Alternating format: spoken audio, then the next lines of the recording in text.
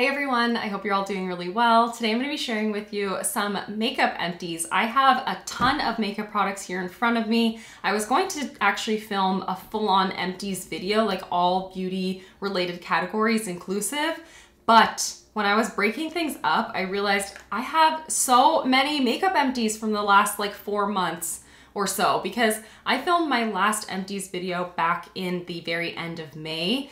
And so I've been slacking on filming empties, and somehow I have acquired many products. So we have a pretty significant amount of items just in the makeup category alone. So I figured I would break things up, make it a little shorter of a video. I'm sure it's gonna be a bit long because I do wanna share with you some of my thoughts, reflections, and whether or not I would repurchase these items, and kind of some insights on how long some of them took me to use up as well. But before we get on into it, I do just want to say a huge thank you to today's sponsor, which is Skillshare.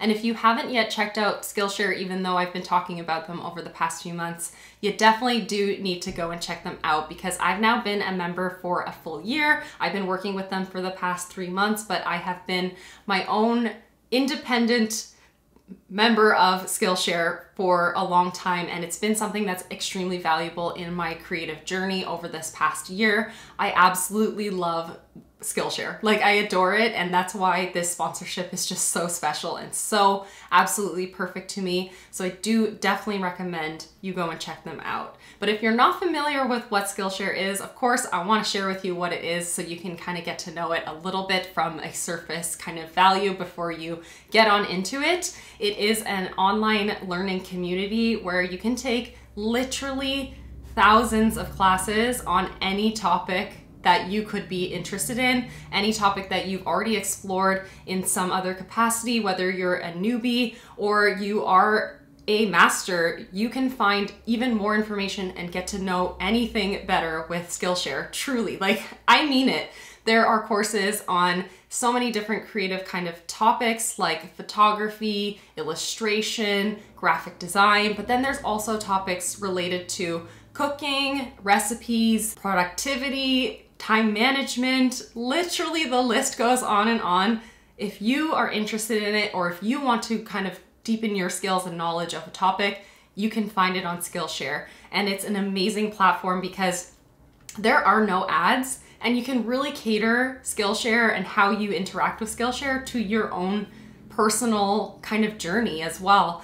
I have really liked that I can kind of take classes and approach them in very bite-sized amounts if I want to, or I can sit down and watch the entire class in an hour depending on what the topic is.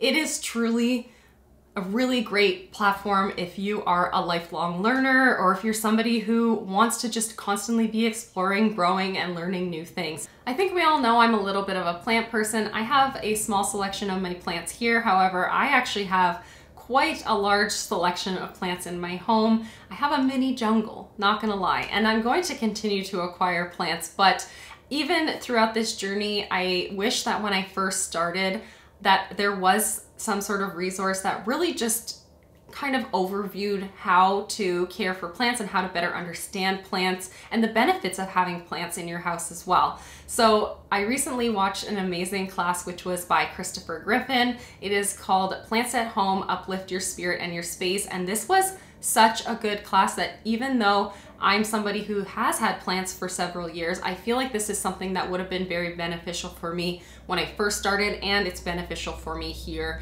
at this point in my kind of journey with plant collecting, plant ownership, plant acquiring.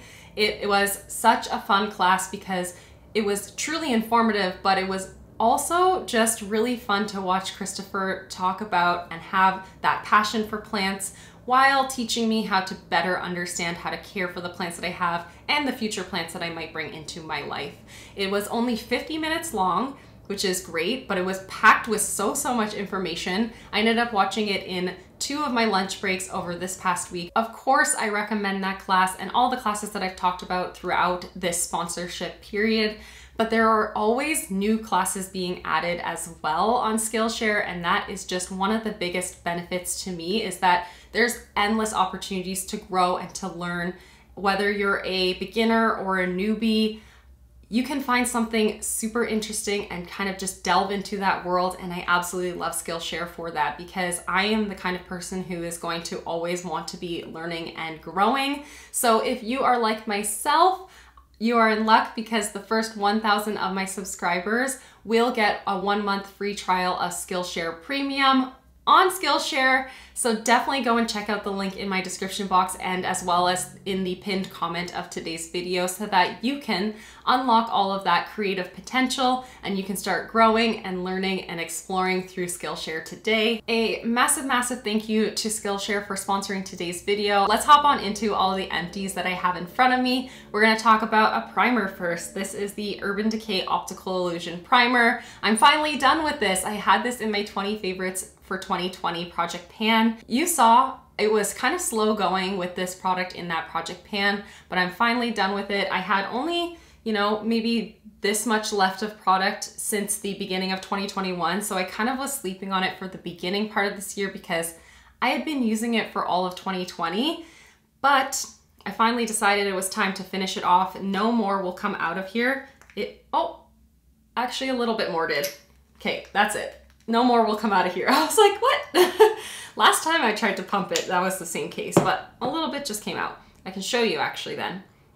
It's a smoothing primer, but it's not your standard kind of smoothing primer that feels very heavy on the skin or mattifies the skin. It truly offers a very balanced kind of look to the skin, but look how well it smooths. It makes everything look kind of blurred, but it's not that soft silicone-y feeling that kind of just feels very slippery.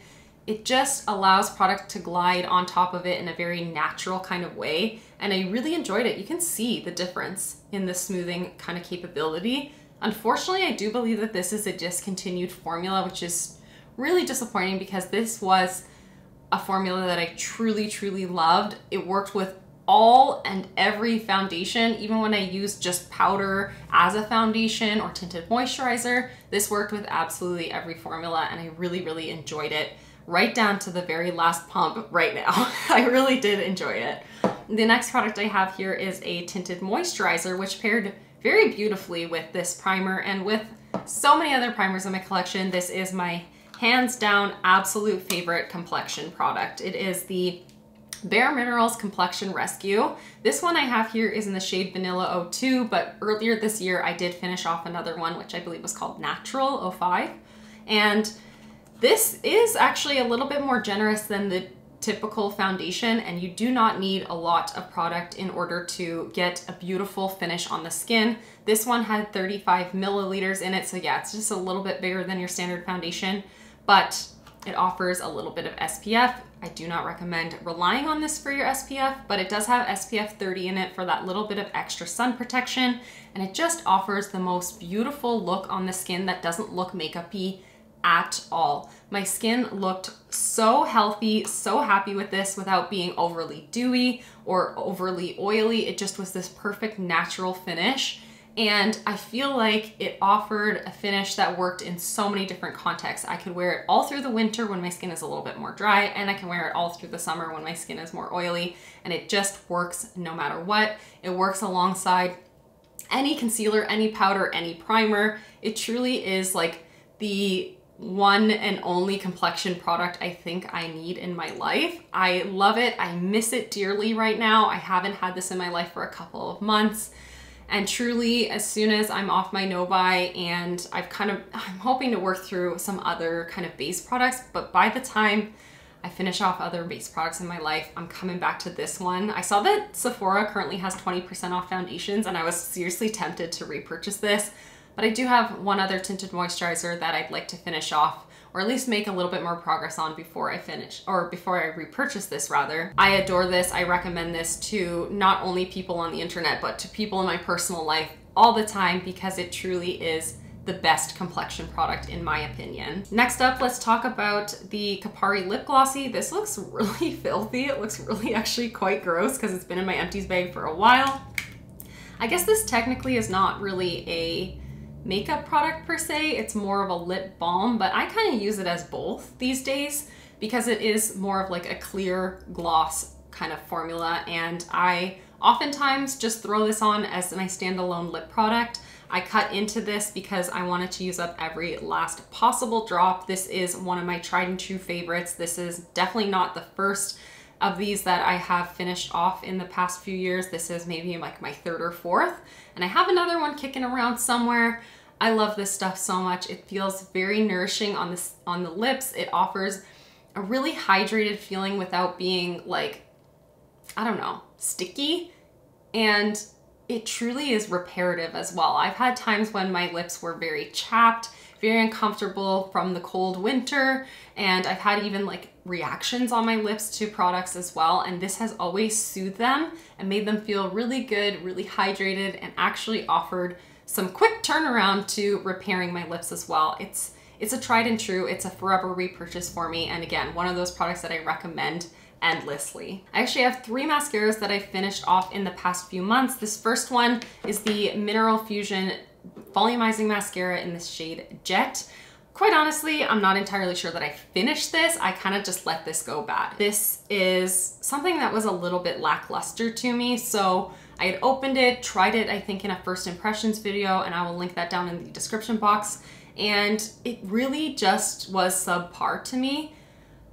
I didn't really end up reaching for it that frequently until I realized I had it in my collection for several months, and when I tried to reintroduce it into my routine, it just left me wanting so much more. This formula was not overly volumizing, and that's what it claims to do, but it also wasn't lengthening, and it didn't offer like a really rich pigment to my eyes as well. But it just has like a very standard brush that I also found wasn't the best at allowing me to build up this mascara and get the impact that I want. So this is not one that I would recommend. It's very natural, underwhelming, I guess. And so, yeah, not one that I would recommend. It's not really for my personal taste. I like a little bit more drama, a little bit more volume, and it just didn't really, it missed the mark for me, if you know what I mean. And this next mascara is the Bite Beauty Upswing Mascara. It is a volumizing mascara formula, but it actually offers a lot of length as well. This was a really beautiful formula, and as you can see, this is a mini. It was actually like a free with a promo code from Sephora, so I got this for free as like a gift with purchase, and I used it up in its absolute entirety. I loved this so much. You can see it has kind of one of these hourglass style wands, and I'm not sure what these kinds of wands do in terms of allowing for a good application, but this one really made my lashes look super long, super luscious, super volumized, super dramatic, without being clumpy or anything like that. They just looked so beautiful, and I think I opened this back in maybe April or May, and I've used it up until it literally will not work anymore. It's starting to flake at this point pretty severely, but I did not want to part with it. This made my lashes just look so good. It's the mascara that I've been wearing primarily on my channel for the past few months and absolutely loving it. And this mini went a long way, so I would actually be very interested in trying out a full size of this in the future. I just have a lot of mascara backups to kind of work my way through, and even though I have a lot of mascara backups, I did not want to part with this. I didn't want to move on from this because I loved the way that this looked on my lashes. And then the last mascara here is the Covergirl Clump Crusher. This is the water resistant version. I've had this again open for several months at this point as well. I bought this when I was off of my no-buy back in May, so that's a pretty good indicator of how long I've been using it because I opened it up the minute I got it. Even though I have mascara backups, I love to have one of these on hand. I don't have one at the moment, and I have a feeling I'm gonna be missing it very soon. I know it sounds so extra, but this is the best mascara for my lower lashes because it defines, it separates them, but it offers a little bit of kind of drama on my lower lash line that isn't too clumpy, not too heavy, but it still offers that little bit of something. And the water resistant formula is perfect for someone like myself who tends to have some issues with mascara transfer. This just is kind of a staple in my collection, and it's something that I'm sure I'll pick up in the future. I have purchased this for many years.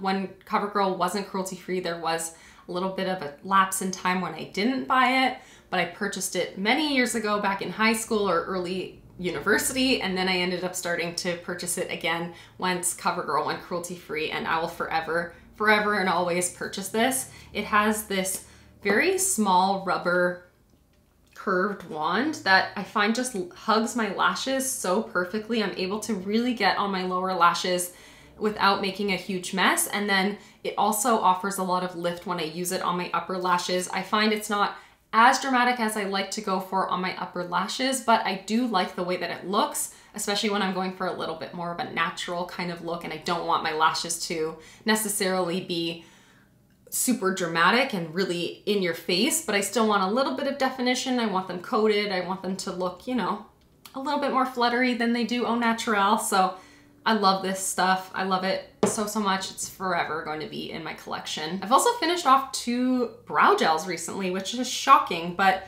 that's the beauty of being on a no-buy, is that not many new products are coming into my life, so I'm actually able to use up what I have. This is the e.l.f. Wow Brow. This is in the shade Neutral Brown, and it was a truly just neutral kind of color. This is what the applicator looks like. It's a very small wand that allows you to get a lot of precision and to be able to really properly kind of apply the product without getting a super messy application. And as you can see in the wand, there is some like fibers running through it. However, I'm not totally convinced that some of these are not just my brow hairs. Anyone else? I'm not sure. But I did end up taking the stopper out of this so that I could use every last bit of it. It does look like there's a little bit on the wand, but that's just like dried up buildup at this point because I had it open for quite some time. And once you kind of take out the stopper, you introduce a lot more oxygen and a lot more air into the product. So it does seem to turn a little bit faster after that point. I did really like this. This is a very inexpensive brow gel that I think is totally worth it. And it lasted me quite some time. And then I took out the stopper and it lasted me even longer. So I really enjoyed this. I think in the future, I will eventually end up repurchasing this once I'm off my no-buy and once I've worked my way through a handful of other brow gels. So I've been focusing on using up the brow gels that I have, including this one, which I'm so stunned by myself by the fact that I've already finished this off. This is the Quo Beauty Brow Defining Gel. This one I have is in the shade Ash, which is a kind of cooler toned, deeper brown shade. And I loved the way that this looked through my brows. I loved the way that this applied to my brows. It's so nice. And it's a very comparable wand to the one that the e.l.f. had, a very small targeted kind of wand that allows you to be very precise in your application. And this formula was really good. I found that with this formula in particular over some of my other brow gels, I don't know if it's the wand or if it's the pigmentation of this, but I was able to actually like use the tip of the wand to kind of like press down onto my brow and actually put some product down onto my skin, not just into the brow itself. So I could actually create a lot of definition, use this almost as a pomade in a way. And I really enjoyed it. Again, I took out the stopper from this product as well. I used the heck out of this, and I ended up actually only purchasing it last year, I believe in September or October, and I flew through it because it's so good. I loved wearing this when I was wearing no other makeup or when I was wearing a full face of makeup. It offered still just the best brow game ever. I loved it. I'm definitely going to repurchase this in the future. If I were to have like a small wardrobe of brow gels as I do right now, these two would be, I think, in the top for me, the top options. I would probably repurchase both of these and feel no need for any other formula. The nice thing about having neutral brown versus ash in my collection was the neutral brown one was a little bit softer. The color was just that little bit softer, so it looked more like a feathery brow. And then ash gave me a little bit more of a defined kind of brow, if that makes sense as a comparison. I've recently finished off a couple of eyeshadow products. The first one being this Colourpop Super Shock Shadow in the shade Crimper. This was a very soft golden shade. However, there's nothing really left to kind of share with you what it looked like. I might be able to pick up a little bit of dust, but nothing that notable. It was a very soft metallic gold.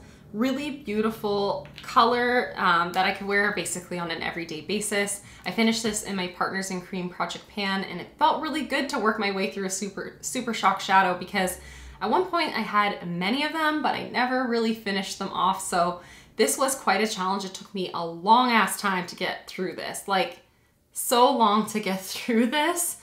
There's so much product in here. You might be able to hit pan on these pretty quickly, but it takes a long time to actually finish them up in their entirety. And it feels really good to finally be saying goodbye to it because it is something that I had in my collection for many years. I do like the Super Shock Shadow formula, but at this point in my life, I don't feel like I need to have them because of the bulky packaging for one. I just find it's so much plastic for a single pan of eyeshadow. And for two, I just have so many eyeshadows in palettes that I absolutely love that I just don't feel the need to buy any of these singles anymore. And this next eyeshadow is actually a liquid shadow by Cover FX. This is the Shimmer Veil in the shade Amethyst. It's such a beautiful, like, kind of soft, pinky lilac kind of shade. Really unique color. You can see there is still product here in the bottom of the tube, but it has unfortunately at this point dried out to the point where I cannot use it. It just becomes like dusty. I really did enjoy this though, and you can see I scraped the heck out of it. I had it in my 20 favorites by 2020 project pan last year, used so much of it then, but even prior to putting it into that project pan, I had used so much of this because I just found this formula was absolutely gorgeous. It offered this beautiful shimmer finish that wasn't too dramatic, but was very apparent and very flattering on my eyes. And this color in particular was pretty unreal. I found it extremely flattering. Even though I'm not one to gravitate towards pinks and purples, it was really beautiful, like very brightening on the eyes. I loved it so much. I do think that the Shimmer Veils are one of the better liquid eyeshadow formulas, but personally, I've decided I'm not really going to be going into the world of liquid eyeshadows anymore. I just don't see the need to have them in my life. And then this always ends up happening. I took out the stopper a few times in order to kind of move around the product because the wand was no longer able to reach the product. But the more you open it up and you kind of smush around the product, the more that you're likely going to end up making these eyeshadows just become dust and to dry up. And that's an unfortunate side effect of the beautiful finish that you get with this. You can never finish these up in their entirety without either having to kind of like revamp it with a oil or unfortunately just letting it go bad like this. So I just don't see the need anymore. Again, it's a lot of packaging for one single product. Same with how the Super Shock shadows are. And I've just had that shift where I don't really feel any sort of need or desire to bring these kinds of products into my life, but I loved it. I really did love it. I also have a couple of really exciting products. If you watched my most recent Graveyard Project Pan update, then you know I finished off a freaking powder highlighter. This was a feat. I had used this in several project pans over the past few years, and I finally finished it off really recently, like last month. It is so amazing to have been able to finish this up. But in any case, this was the Wet n Wild Megaglo highlighting powder in the shade Precious Petals. I should honestly have that memorized by this point, but I do not. I do not. This was a gorgeous kind of rose goldy, kind of soft pink color that I found most flattering on me personally in the summertime. I found that it looked really nice with a beautiful, like warm, more tan complexion on me. However, I could wear it all year round. I just found that that base pigment kind of picked up a little bit more when I was at my most fair. This, though, however, I will not be repurchasing. One, I just don't need any more powder highlighters in my life. I have a huge collection of powder highlighters that doesn't get used that much anymore. I just love to look at highlighter more than I love to put it on and use it up. I mean, I love the idea of using it up, but I just can't seem to get to the point where I actually use them up. And I'm no longer purchasing from Wet n Wild. This brand is just one that I don't really have a lot of trust in anymore. And as a consumer, I just don't really want to put my money into brands that I think kind of want to pull one over on the consumer every once in a while. I'm not opposed to brands going into China to sell, even though they were cruelty-free, but now they're no longer cruelty-free. I'm not really opposed to that anymore. I don't really think that we should be so discriminatory, I guess.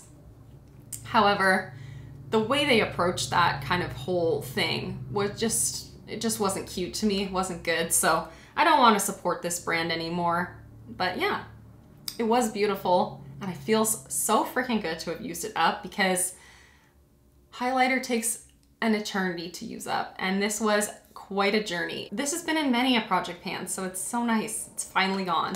Same thing with this actually. This is the Becca Sunlit bronzer in the shade Bronzed Bondi. This was just a mini that came in a Sephora 500 point perk alongside other Becca mini products. And actually, can we just have a moment to talk about Becca closing, but not really entirely closing? I mean, they did, like there's no longer a Becca brand.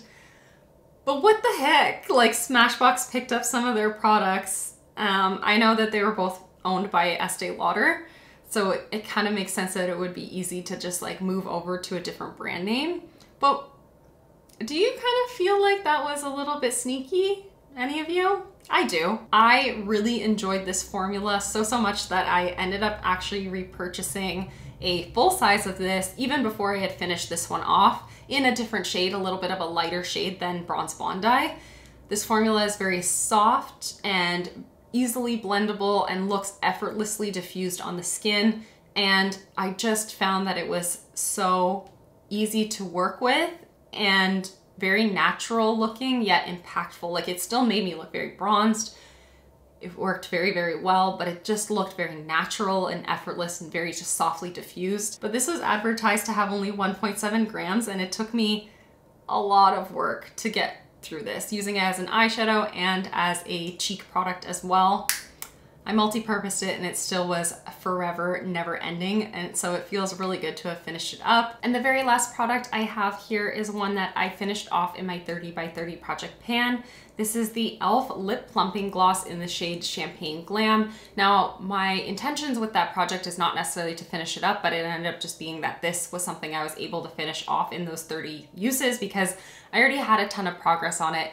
I really like this product, so it was pretty effortless to work my way through it. It was a beautiful, like soft peach, slightly champagne-y kind of color with a ton of dimensional glitter that I felt, or not glitter, but like fine shimmer particles that I felt like made my lips look very nicely enhanced, but it wasn't evidently a glittery kind of lip gloss, if that makes sense. It also had a really good plumping kind of feeling on the lips. I wouldn't per se feel like it made my lips look more plumped. I don't think that a lot of products can do that for you, but it made them feel that kind of, you know, tingly sort of sensation that I personally like. I know that's not for everyone, but I really enjoyed it.